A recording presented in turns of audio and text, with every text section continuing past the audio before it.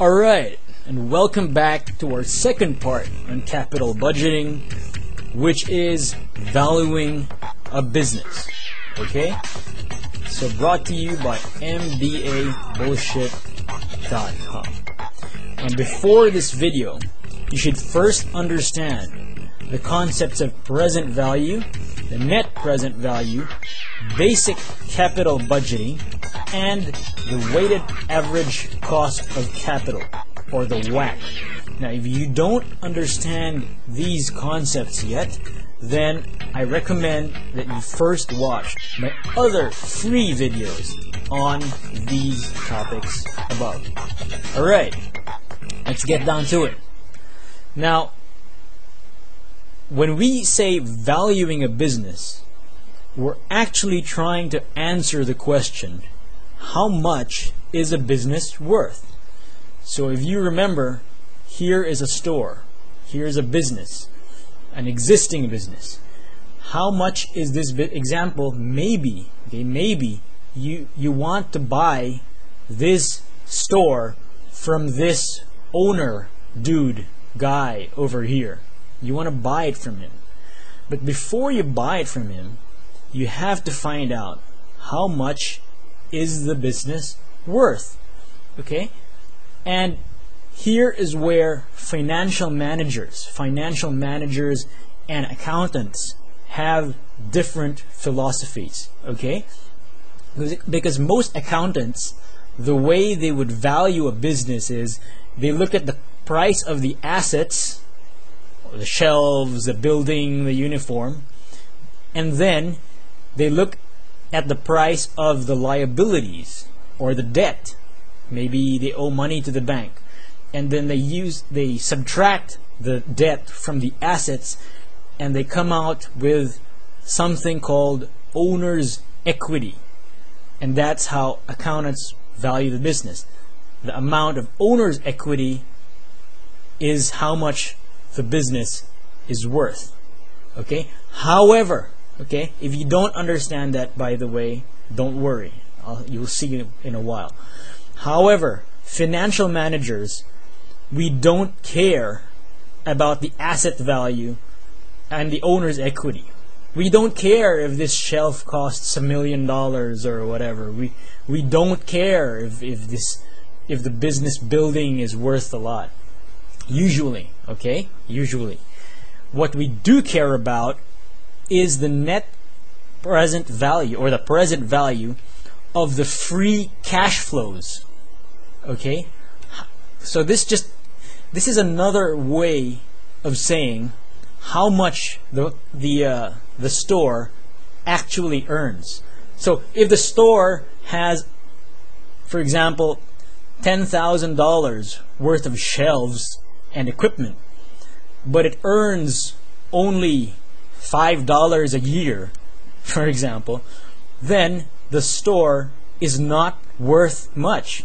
Because even if the assets are worth a lot, the fact that it earns such a small amount means that it is a bad business and it is worth little. Okay? So most financial managers put a heavier importance on the earnings of the business rather than, or instead of, the assets of the business. Okay? And these earnings, one way of representing these earnings is by looking at the free cash flow. Okay? So the way we value a business is we look at the present value of the free cash flow plus the present value of its horizon value. Okay? Now, don't worry if you don't understand these terms yet. You will see in a while. And one more thing, how to compute the free cash flow, I will discuss that in another video. So for this video, I will just give you the amounts or the figures of this business's free cash flow so that you can understand the concept quickly. Alright, let's move on. So for example, this business, this store, which we saw over here, has free cash flow earnings of $10,000 in year 1, $12,000 in year 2, $11,000 in year 3, and $13,000 in year 4. Okay? And this is given. Okay? In more advanced problems, you would have to compute this yourself. But I will do that or discuss that in another video.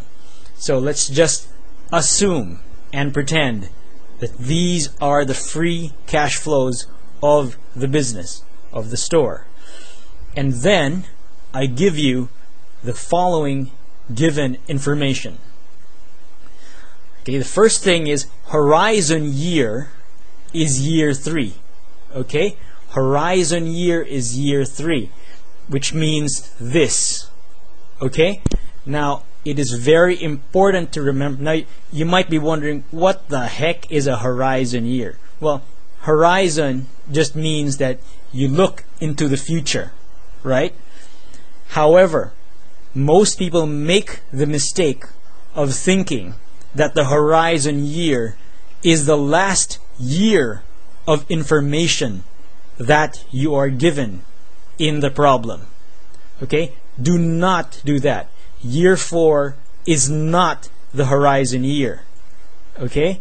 Usually, your professor will say the horizon year is 1 year before the last year, or year 3. Alright? So remember to always read the problem carefully and look what your professor says is the horizon year.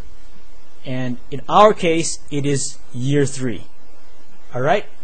Now, if you're wondering why we need to know this horizon year, you will see in a short time later, a short while. I'll show you why it is important. And we know that the weighted average cost of capital is 10%.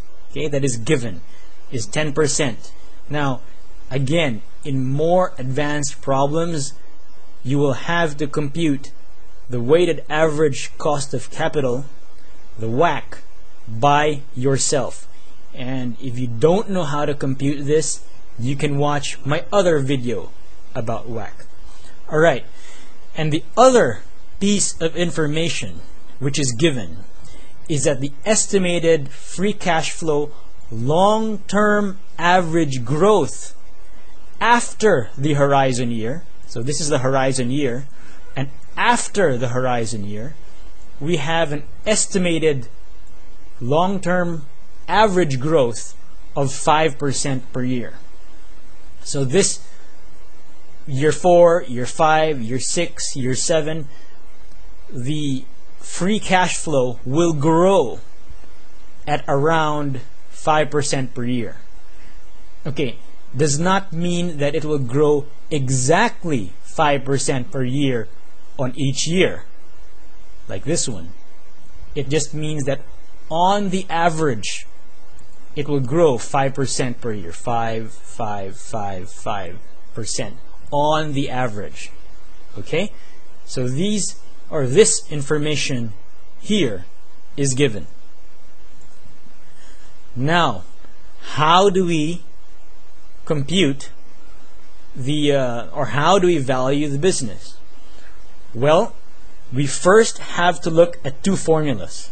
Remember, I said we have to look at the present value of the free cash flows. Alright? So to do that, we use this formula here. Okay, don't panic. Don't panic. I know it looks scary and complicated, but I will show you how easy it is.